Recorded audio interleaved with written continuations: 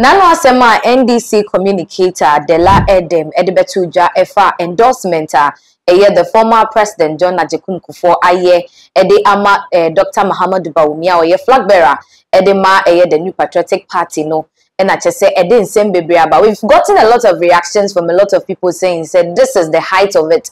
Way a total disrespect to the former president. NDC for cra aka the same thing. Edia found. Mino okase die. Onia TV morning show host Captain Smart. And so Edna no atu same way bia enya sem kitwa Captain die. Nanki yenim say ni there he's rallying behind the National Democratic Congress. Den. Now so for Captain Smart to come out and bash this guy no. Na utimi hu say Kufour Ghana fokra ne tise inkosia yenko na yenkotie ensema Captain Smart edituja ha mo adwenye adwuma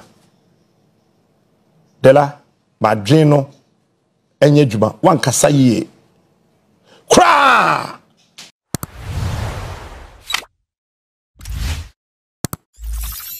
Let me tell you today, President Kufour endorse Bawumia tie interviews ni na ye.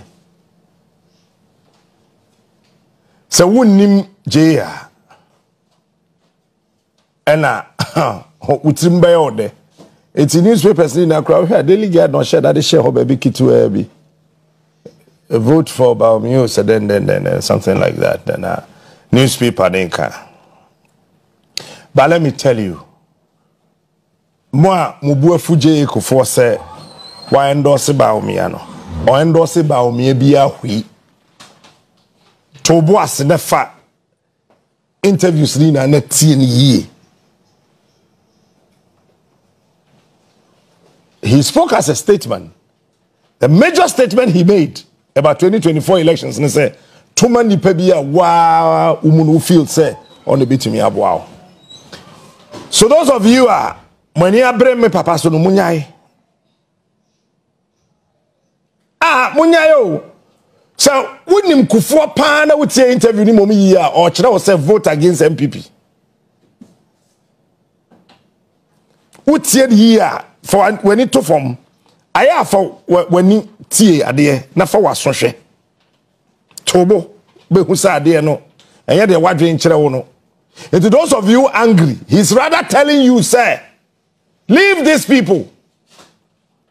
And yet Bawumia as an individual. This whole team, throw them away. Sir, me wo meba. Meba.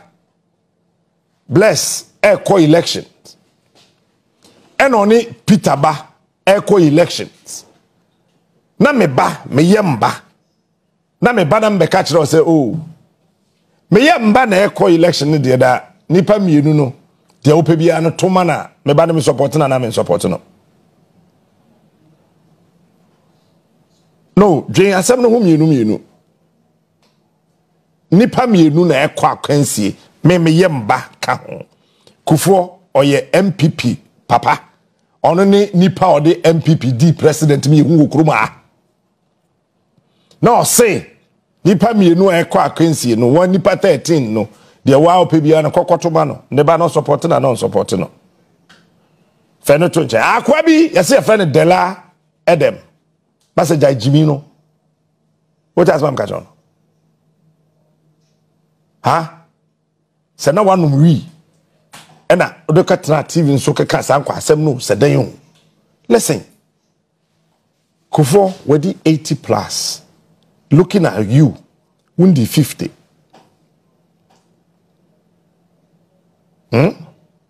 Simple bibi na si na otehwilim adena why na tete sa akwa na yefen say said Dela was why na tete o abodam say utipempo ni kwan say sebe wode ne tebia esere no na papa pediya or chen wo bam ebi obetimi no na nakora epe. But Mugabe, you did very well. Mugabe, you did extremely well. Bao Dela and no, I remember my birthday. I'm in a very good mood to a channel no binya. Somebody should tell that guy to stop fooling. So when you may catch though, Kufuor na tete Mahama. Tesa wo se wo ye NDC ni ampa, mo nyansa nya djuma jai mo asem no di. Mahama, Kufuor, even though Mahama ye NDC ni, ene Kufuor ye MPP di. Ba Kufuor ni Rollins ye djuma nti PNDC, uyi P no firi ho a. Dina ewo ho no. Uyi P na aka NDC. Nti Kufuor ye djuma wo NDC. Yi P ni firi ho aka NDC. Mwini free TV no sombe made na tiafa so. Hwe na nim. Ngai. And Mahama Ohu Kufuor a onya fam kro beda. Even though omienu na di president da. Ibrahim Mahama time na enkrofo bo na pempem Kufuor anhwe se oye Mahama nua oye NDC ni omani nya besenya kese e di ye adwuma ne Ibrahim Mahama afa nipa over 2000 adwuma bosum bia otua wonka dela jajimi no entino Kufuor nya obi a sabe oye yiyimu no na kame mi free agiba me kame mi free ani yenya ye di na chi nyina fi yen kola brem mi nu me ho da samede me ho che papa no if you say asamba akopɔ ka kire me on my birthday a the empty envelope esuma adokofo any honorable apia kubi yeah nkrofo man poison ko mukuni honorable apia kubi your friend dey apia kubi jebi ni din there and the apia kubi our man poison ko mukuni omba aso ombe ka kire me say empty envelope na chala bi birthday no be envelope empty so man na dey say nipa bia ya ma no empty envelope no owotumi wa hoden so betimi ya fele nti ko na ko fele envelope no enu achi answer offer me chama de obi enu wa wadi je Kufuor achi ya wanu no papa no oye bosom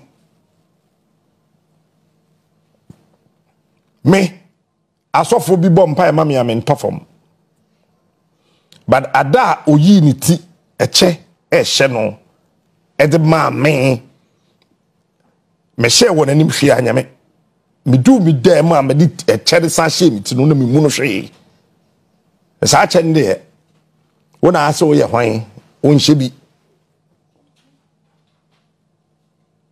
Somebody should talk to that guy Dela Edem. Anya, you would die earlier than your time. So we nima may catch no be so be ordinary and Kufuor.